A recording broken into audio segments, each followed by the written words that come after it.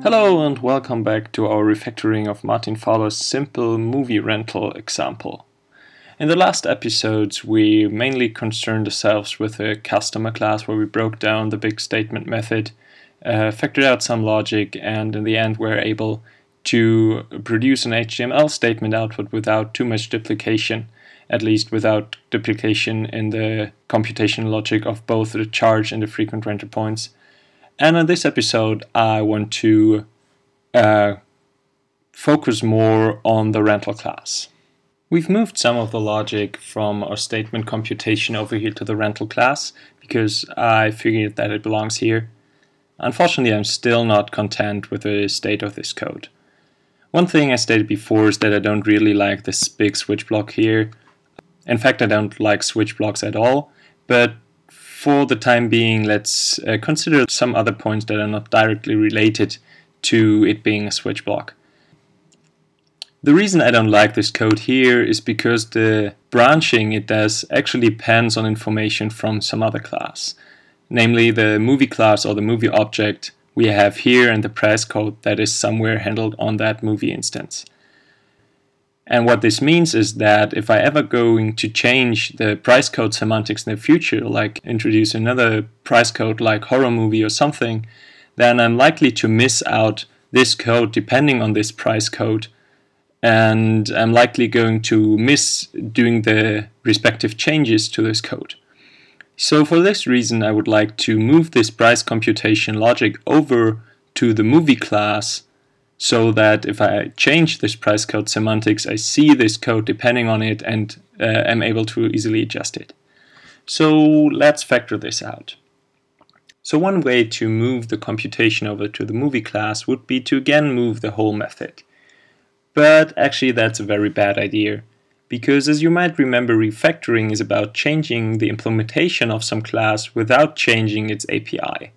And the getCharge method of the rental class is actually part of the API of the rental class, so we should not remove it. The implications if we would do this, we can actually easily see from the refactoring preview, and I'm going to show that to you real quick.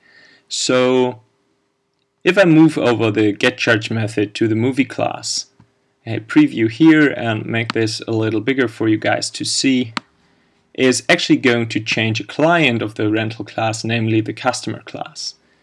And as you can see here, it's going to change the call of each getCharge to each getMovie getCharge this. First of all, this is wrong because Eclipse messes up this refactoring. This identifier here, the keyword should actually be each, because what I'm handing into the charge is the rental, not the customer. But even if I had this correctly, it would be each, getMovie getCharge each. So each is both the recipient of the first call and a parameter to the last call, which is already quite strange. And then we would have this long expression here, and would need customer to know actually about implementation details of the rental, namely that there is a movie instance in there somewhere and that we can get the charge on that movie instance. That's not what we want. So let's go back and consider an alternative option. We want the API of the rental class to stay the same, so we could use this keep original method as delegate to move methods option down here. And we're again going to use the preview to see what's actually going to happen. One thing we immediately realize if we look at the list up here is that the customer class is not going to change anymore. So we succeeded in preventing changes to the clients of the rental class. Another thing we see is that in the rental class, the computation logic was removed and was replaced by call to movie. One thing I don't like about this is that the parameter to this computation is actually the whole rental. So the movie class now knows about rentals, which is unnecessary. Let's have a look at why it thinks it needs the rental. First of all, it accesses rental getMovie. This is completely unnecessary because the movie from the rental is actually the very same movie instance we're in here, so we could just replace this by this. The second information we actually need in this computation is the rental getDaysRented. And since this is the only information, I would like to pass this integer value in here as a parameter instead of the whole rental.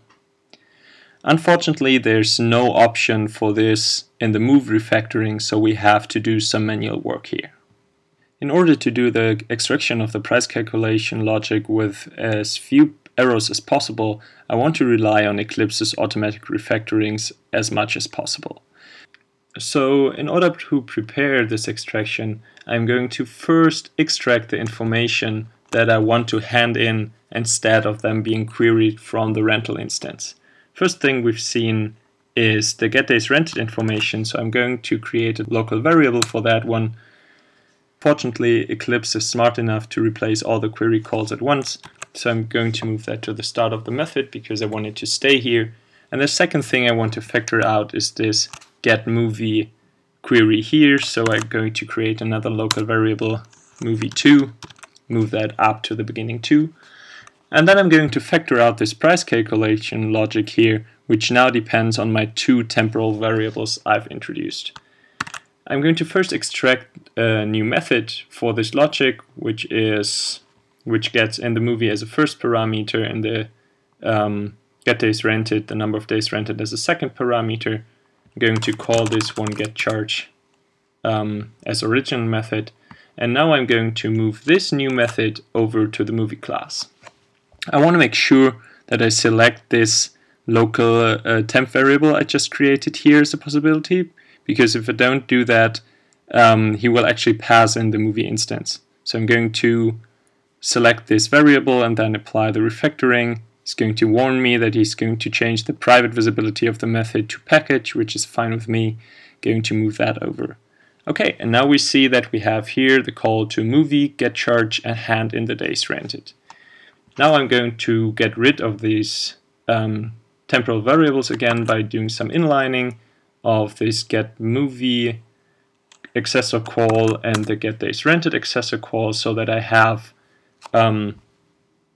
the chain of calls here, getMovie, getCharge, getDaysRented as I want it to be. Save that real quick, have a look at the method I've extracted. This one now calls getPrice on the instance we're in and gets in a getDaysRented, which I'm going to rename to number of days rented. That's done so far, so I'm going to re-execute the test real quick to see that nothing broke. Indeed, nothing broke, so we're done for this time with the getCharge method. Next thing I'm going to do is apply the very same refactoring to the getFrequentRenterPoint method. Again, I'm going to factor out the accessor of getMovie and the accessor of getDaysRented here. I'm going to extract a local method real quick, which I'm going to call getFrequentRenterPoints, and then I'm going to move over this method again with the instance selected here to the movie class. Again, warning about the changed visibility, that's fine with me. Call looks good, so I can inline these two temp variables here. Now the call down here looks quite similar to the call up there. If I go to the movie method, I have again a new method here whose parameter I'm going to rename to number of days rented. Okay, so with this step we successfully extracted and moved over the price calculation logic to the movie class, so we have it right next to the definition of these movie types, and whenever we change them we hopefully see the dependence on these types and the price calculation and the frequent renter point calculation down here and change it alongside.